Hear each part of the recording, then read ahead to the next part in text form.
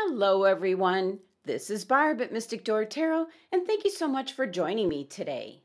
Please be sure to subscribe, hit that like button, and share your comments or questions. And if you're new to my channel, welcome. Now, for the month of March, I am working with the Hobbit tarot deck. And I do have a link listed below in regards to the 20th anniversary of The Lord of the Rings. So here is your quick glance at the energy of the day for Sunday, March 14th, 2021. And today we have the 10 of Swords. Okay. Today just might be a day of reflection, as the number 10 energy of this card is indicating an ending to something, a completion. So it's a turning point for you today, maybe to just go along with the major changes that are happening in your life at this time and turn them to your advantage. So the impact of this card is like a complete ending of a cycle of life.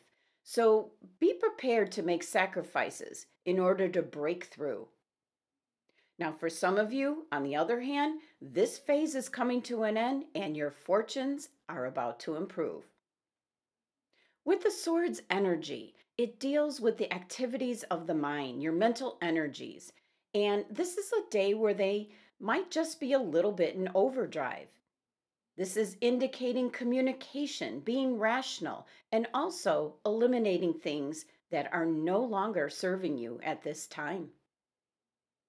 The Ten of Swords is Gemini's card, so of course communication is key, but that can be your own thought process today.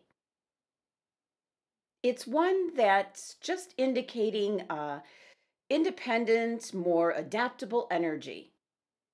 And the Ten of Swords is ruled by the sun, so it's associated with your identity, your character, your personal drives.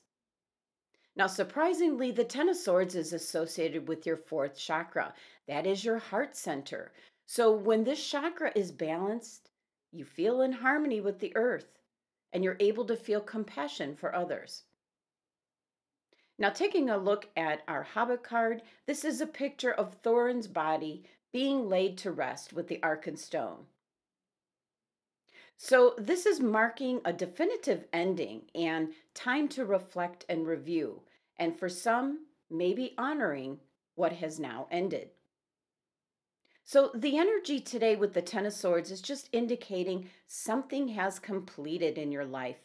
It could be in regards to relationships, a job, moving house. The current phase or cycle in your life has ended, but more importantly, you're moving towards something new. So with the number 10 energy of this card, it gets reduced down to number 1, which is indicating new beginnings, new ideas, new identities, new opportunities lie ahead for you. So today is a day of review, letting go, and moving forward. Thank you so much for joining me today. Be sure to subscribe and help support my channel. And if you wish a private reading, click the website link below. Love and abundance. Until tomorrow.